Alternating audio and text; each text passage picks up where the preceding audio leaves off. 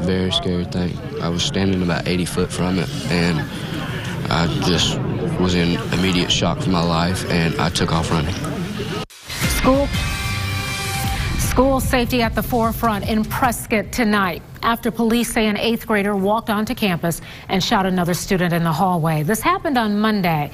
The victim now at home while the shooter remains in custody. Yeah, tonight parents heard from school and police officials about ways to prevent this from happening again. Fox 16's Mitch McCoy just returning from Prescott with more on tonight's event. Mitch? Yeah, Kevin and Donna, good evening to you both. The discussion lasted about an hour. I was allowed into the public meeting, but our cameras were not. Some parents left feeling frustrated about the lack of communication regarding the lockdown and bullying. As moms and dads head into Prescott High School Wednesday, school safety is top of mind. We really need their help. While our camera wasn't allowed inside the meeting, I was. And although police are not saying what led up to Monday's hallway shooting, bullying was the big topic of conversation. We didn't get any clarity as to what will be done about the bullying. Alicia Page has several kids in the Prescott school system. She says some students are scared they'll be called a snitch if they report bullying. School leaders promised a new anonymous tip line within a week for students and parents to report bullying. I know that there are many students that would like to tell certain things, but because of them telling it, it leaks back out. Some parents brought up the idea of metal detectors. We're so open campus here, and we got so many open doors.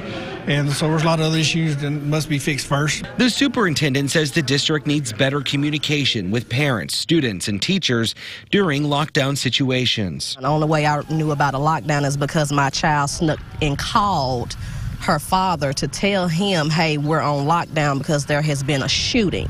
As parents head home to their kids, Alicia wonders about the usually unlocked school doors and if any changes will be made. Until this incident has happened, that has really never been somewhat of a concern. Right now, there are 2 school resource officers, and the superintendent mentioned that they'll be adding another. The district is also purchasing 2-way radios that will be used amongst some of the school staff.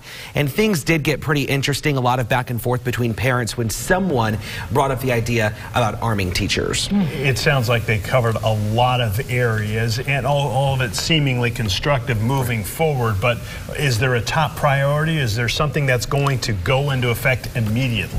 What we know right now is that they are going to be adding that anonymous tip line.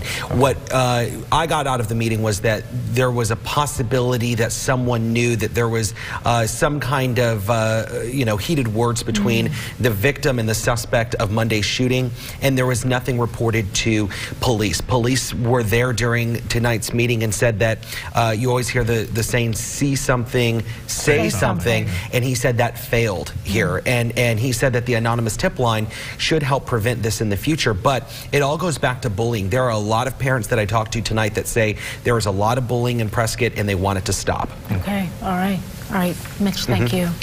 And a friendly reminder, we here at Fox 16 take bullying very seriously, and we are certainly doing our part to put an end to it. If you would like my Step Up Stop Bullying program to come to your school, your organization, even your church, go to fox16.com/bullying. You'll find a form there. You can fill it out. It's easy to do, and together we can hopefully make a difference.